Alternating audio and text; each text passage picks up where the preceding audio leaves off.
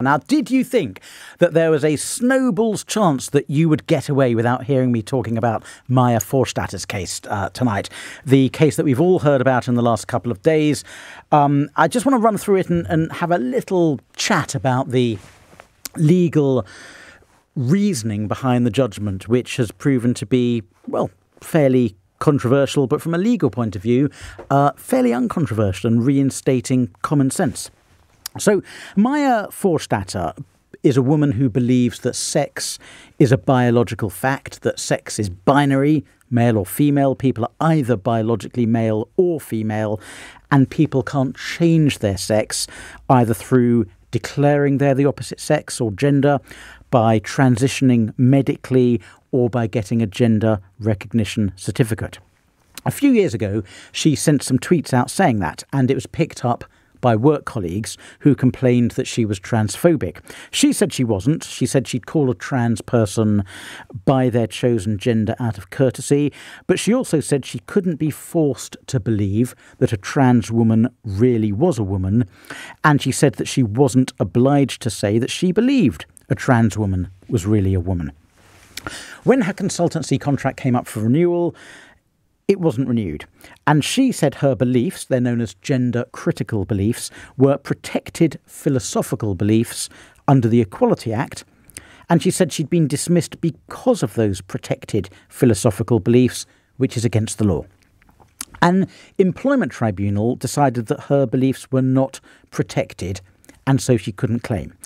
There are 5 hurdles under the law that a belief has to get over to qualify as a protected philosophical belief. She ticked 4 of the boxes, but she fell at the 5th one, which is that the belief has to be, and I quote here, has to be worthy of respect in a democratic society.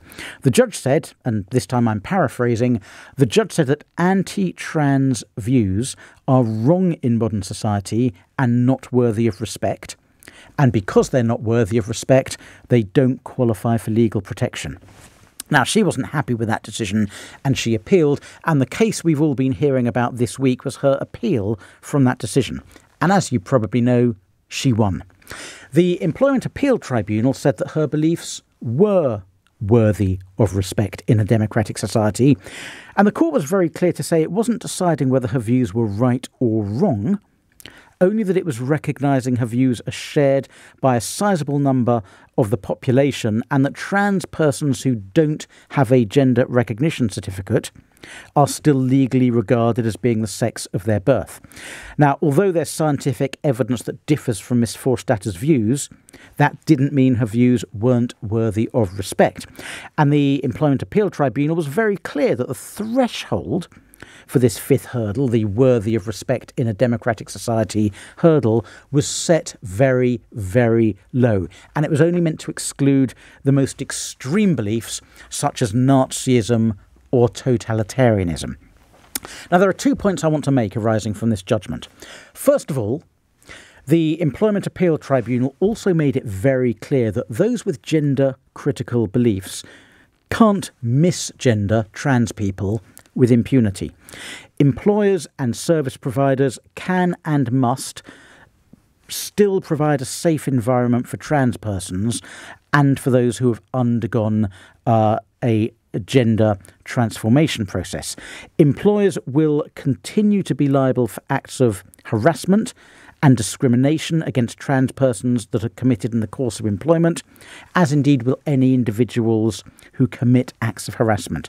To put that another way, although an employer can't discipline or dismiss someone for holding gender-critical views, an employer can discipline or dismiss someone for manifesting those views in an offensive way, for example, by misgendering their work colleagues.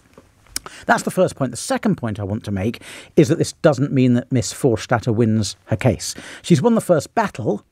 She hasn't won the war. She's still got to show that her consultancy contract wasn't renewed because of her gender-critical views.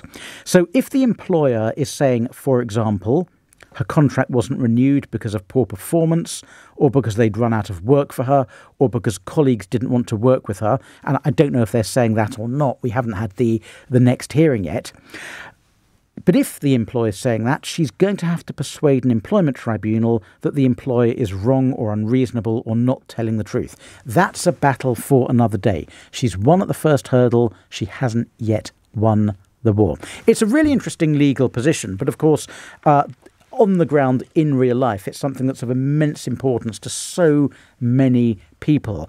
And if you were listening to Natasha Devon's show a little earlier, you heard a number of trans persons phoning in to explain that the court judgment actually doesn't really affect them in a day-to-day position. They're just concerned with living their life as best they can and managing, like all of us, with all the problems that life throws at you.